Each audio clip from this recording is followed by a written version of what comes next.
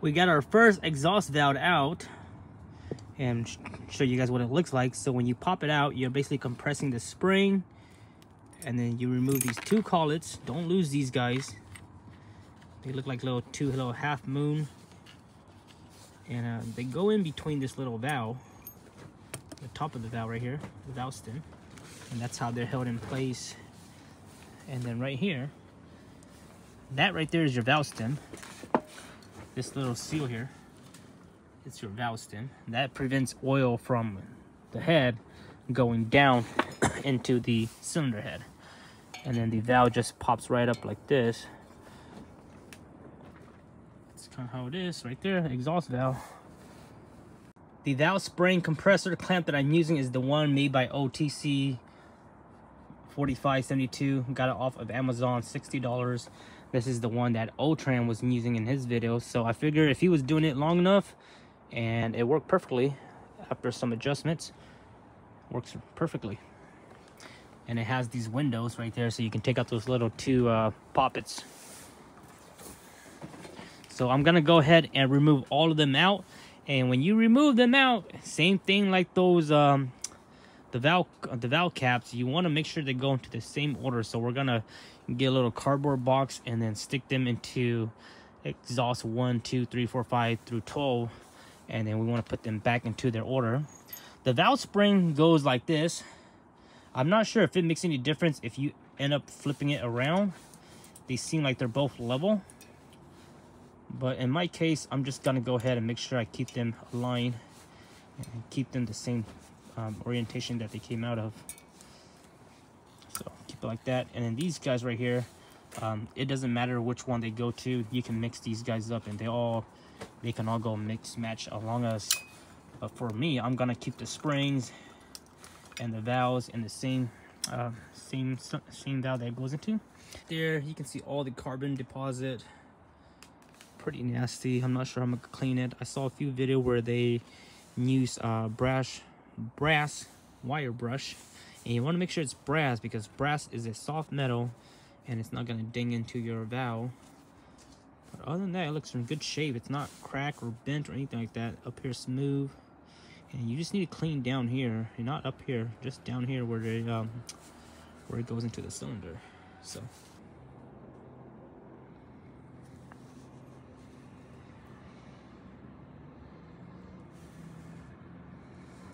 this is the last exhaust valve, number 12. So the way I'm storing is I'm just going like this and putting them away this way, just like that. And being very careful not to bump it. But exhaust intake, I'm just gonna do one at a time. So I'm just gonna do the exhaust first. Take these out, put them in, and then I'll do the intake. Take my time doing it, no rush. Right now I'm cleaning all the valves. I just started. I'm cleaning it with the brass bushing. You want to use the brass wire. Brass is soft, and then I'm putting it on a drill and just spinning it through the wire. This is just the first one. This is the exhaust, the last exhaust one, and looks pretty dang good. Missed a little spot, but for the most part it's nice and clean, man. It's crazy. I'll go ahead and do some before and after. Here's our next valve. This is a quick before and after. So this is what it looks like right now. And you don't want to grind on top of this section here, just down below here, not up here, because this is where it goes to the valve guide. You want this to be nice and polished and smooth. So just where the carbon is, clean that up, clean down there and the front of the face of the valve. So this is what it looks like right here. Safety glasses, put it in the drill bit. Let this get up to speed.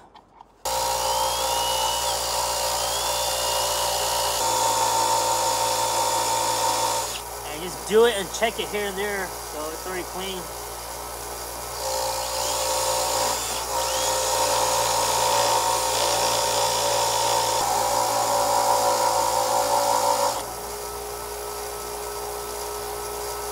Clean.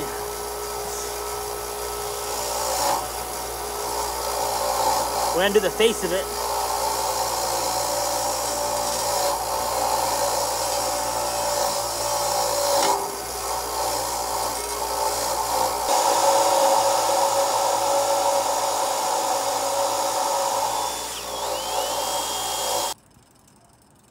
here's the aftermath. Look at that, all nice and clean.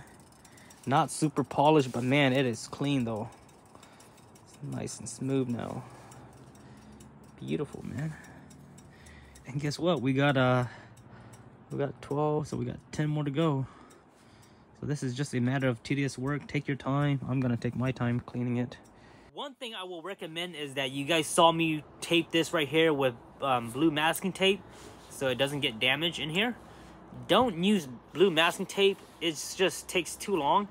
Once you want to peel it out, it takes forever to peel this out. So I'm gonna switch over to some black masking tape, which is a bit more thicker and it comes out more smoother. So if you have blue tape, use it, but if not, try to find some other tape. So this is the tape I'm gonna be using. It's black and it just comes out more easy. So here's our next valve. See how dirty it is? All white.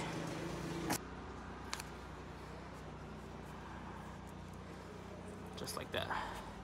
This will come out more easier.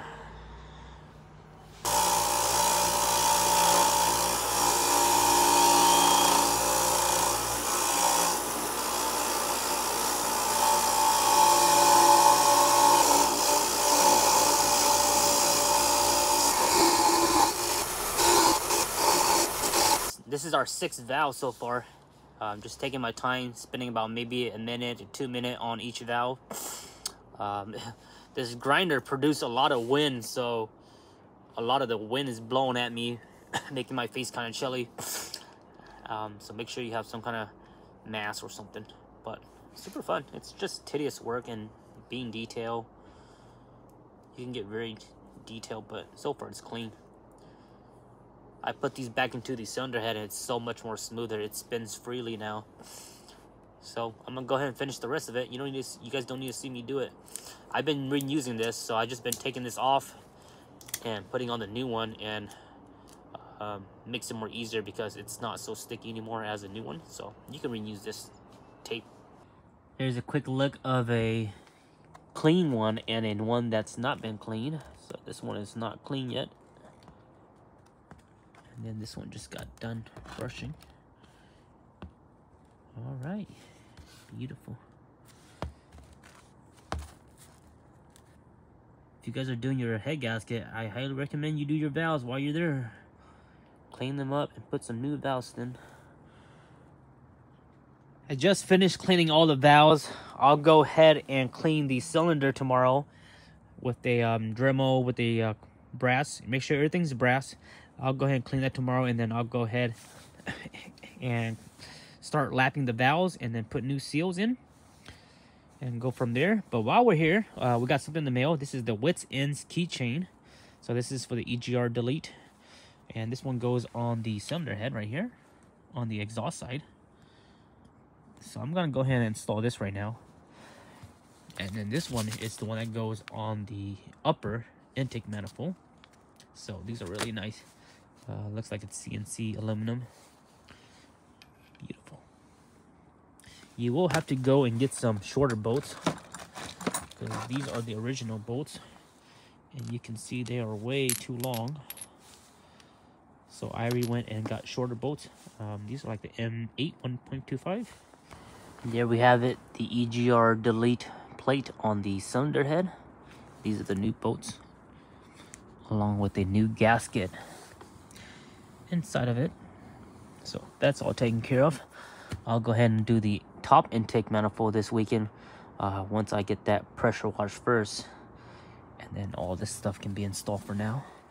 Super nice and slick. Right now I'm using my Dremel with the brass wire brush. Make sure it's brass, because brass won't damage it. I went ahead and removed my intake valves already, and what I'm doing is I'm just going over these. You guys see all these little where the valve surface mates right here. This is all carbon and stuff. I'm just going over and cleaning all this stuff right here, all these residue. I'm not going deep inside because it's way too dirty. It's not worth cleaning it. We're just cleaning the sealing surface right at the edge right here. And I'm using a slow speed and slowly just going nice and smooth, letting the Dremel do the work. And then we'll go ahead and give it a quick wash, brake clean. Right now it's time to take out all the old valve stem. It's made of metal, and then it's a rubber right here. And this is what seals the oil from the top of the cylinder head, not going down to the pistons. So these things are pretty tricky to get out.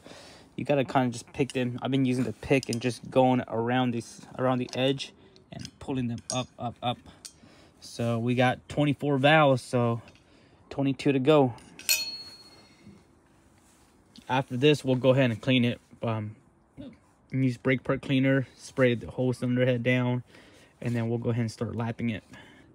So the way that I'm getting out these valve stems is I'm using this pick that's a 90 degree, and I'm going inside of it and I'm pulling it at the edge just like that, and I'm pulling it like that. So you just have to go do that. Sometimes you'll get it with one shot. Sometimes you might have to pull from this side and then go on this side and then just work your way up and back and forth. Don't try to go in here because that's not gonna work. So go on this side because the side right here is all metal. Also, just noticed that my intake was the circular one, and then my exhaust was a bit more different. It has like a flange at the bottom. You guys see that flange style? So it's just for the record, this is the exhaust and that's intake. So not sure that's a difference, but once I get my new kit, I'll take a look at them. So keep that as a comparison. Keep these for reference until we before we trash it. We finally got the upper oil pan out, the big one, and then we have the timing chain removed. You can see here the timing chain is pretty old. It's definitely starting to worn out, and I'm glad I'm replacing it. You can see the guides right here. It's cracking a little bit. And the main thing was that I think the chain was pretty much stretched out because the cam chain tensioner was fully extended when it was in there. So here's the sprocket. Sprocket's in good condition. All the tooth are still there. But we'll go ahead and keep this for a souvenir, and we'll order some new parts.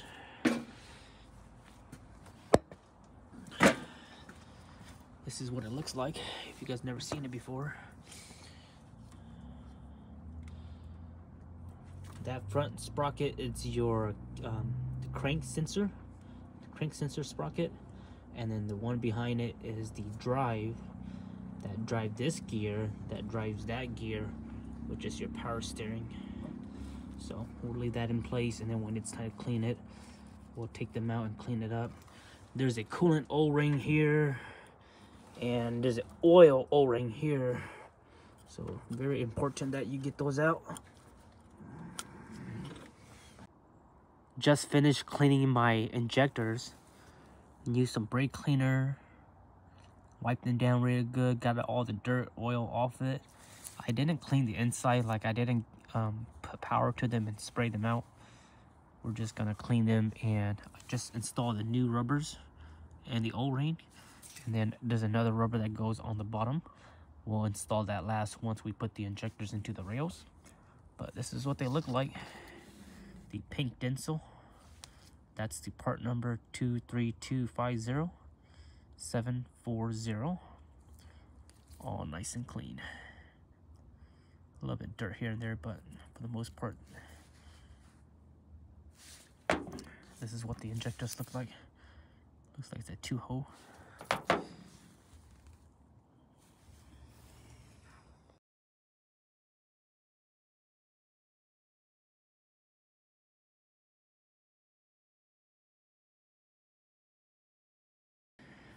Welcome back to another video. Just want to give you guys a refresh on this video where we got the cylinder head back. I went ahead and took out all the valves, cleaned it like the video you guys just saw. And then yesterday I did my valve laps. So I ended up just lapping my exhaust valves, only the exhaust valve. I did end up taking the intake valves. I took out the intake valves. I cleaned them off with the wire brush.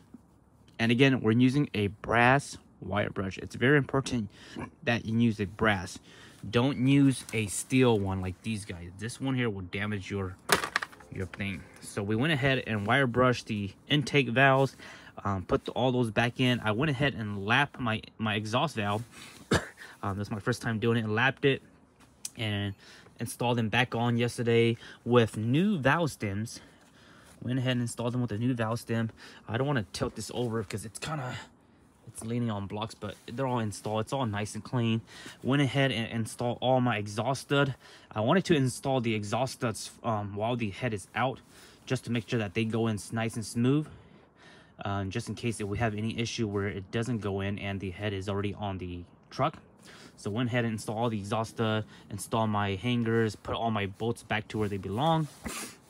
And then I also took the time to install on the intake side. Flip it. On the intake side, we have all these sensors. Went ahead and installed all that back in. So the cylinder head is officially finished. We're done with the cylinder head. When it's time to install this, I'm just gonna go and take it outside, give it one more great quick brake clean. Just clean all the surface where all the gasket's gonna go, clean the bottom of the cylinder head, and then we're done. We'll be ready to install this. During the in the meantime, since I bought this wire brush, I've been so addicted to it. I went ahead and cleaned out all my nuts and bolts. These right here, I haven't cleaned them yet, but all my nuts and bolts, like all the oil pan, I went ahead and degreased them, and then I wire brushed the head, and all that old oil and dirt has been just all that came out, so it's all nice and clean now. I still have some that I have to clean, but most of them are clean. This is the alternator bracket. I'll have to clean this one, and everything else is nice and clean. So everything's pretty much ready to go. I'm still waiting for my pressure washer to come in. I broke the pump on my pressure washers, so when I use it, it's not spraying full power. So I'm waiting for that part to come in, and then once that come in, I'll go ahead and degrease the oil pans, the lower and the upper and lower, and then we'll go ahead and degrease it. Now I want to get all this dirt off. If I can't get this dirt off, then I'll use my wire brush to brush as much as possible. But for the main thing, we want to get all these old gasket off. So all this stuff right here we want to get off. And then this is for the lower oil pan. I went ahead and scraped this already, so this is pretty much good. But I want to, like, all this oil grudge, I want to wash all that off. All this stuff over here, I want to get all that stuff nice and clean. So that's pretty much it for this video, and I'll update you guys on the next video. Right now, the only thing we're waiting on right now is the timing chain kit. So I ordered the timing chain kit, all OEM Honda parts, no, not Honda, all OEM Toyota parts.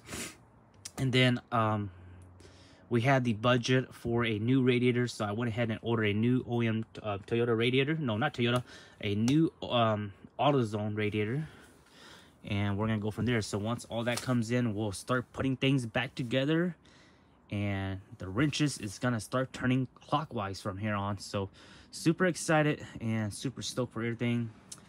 And then I also went ahead and wire brushed my valve cover, so it's super nice and shiny. I'm not gonna paint it, but I think I am gonna go buy me some high temp clear coat and at least clear coat it. So we're gonna leave everything in bare aluminum though. So that's it. That's gonna be it for this video. I'll keep you guys posted on the next video once we get the parts in. But right now, I'm officially in the stage of just cleaning, and getting preparation prepped up, because you want to make sure you disassemble, clean, prep, have parts ready, and then once everything's in, you go ahead and slowly take your time installing it. And man, I'm super excited, guys. Keep you guys posted. Follow the Instagram, NuttyNu_44. See you guys next time. Bye-bye.